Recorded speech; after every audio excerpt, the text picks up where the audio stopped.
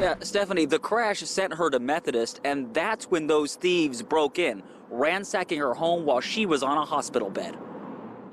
At Dorothy Young's home, you'll find shattered glass and broken doors. The place had been ransacked. The images of a burglary and a burden on her already broken heart. Her husband, Derek Young, killed in a crash on Thanksgiving Day. Saddest day of my life from now on out. She and their two little boys were in the car with him when their vehicle collided with another at 3rd and Mallory.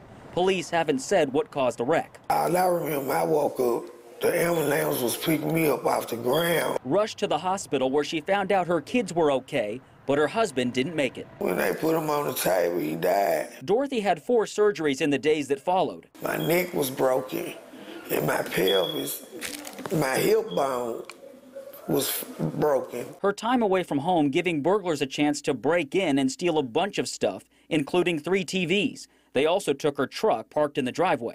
So I was like, man. It happened a day after the crash, the damage discovered by her neighbors who broke the news. I don't know who stole the stuff. You know, I have no idea. And neither do police, who haven't made any arrests. Now this widow is grieving the loss of her husband while recovering from her injuries, dealing with all of this, and now mounting debt. I got bills, Medicaid bills, and my children taking care of my kids. They need Christmas stuff. I don't have no money for that. He was the breadwinner of the family. Her husband was 54. His funeral was this past weekend. We, of course, will let you know if police track down those burglars. Live in South Memphis, Andrew Ellison, WRH News, Channel 3.